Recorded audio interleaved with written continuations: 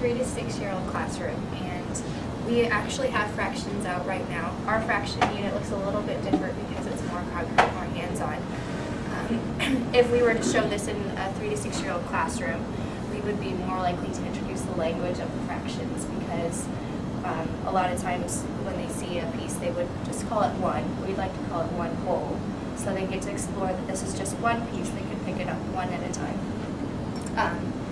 To explore, if you were dividing, use more concrete materials, we'd let them think about pizzas, because these are round. So say you had a pizza and you wanted to divide it between you and a friend. You could divide it down the middle. You could trace it with their fingers. How many pieces would you have?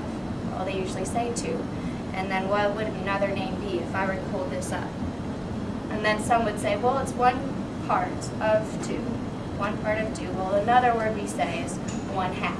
And so they would say 1/2. And it pretty much would be exploring the terms that we use for fractions. So they would say 1/2. 1 part of 2. 1 part of 2 equals 2 parts of 2 equals 1/2, or 1 whole, sorry. And it would just be to give them the language. We'd do the same thing. They get to explore how they could divide a pizza into 3 pieces, so they could see what it would look like. They are all equal pieces, so 1 part of 3 plus 2 parts of 3 and 3 parts of 3 equals 1 whole. Another way to call this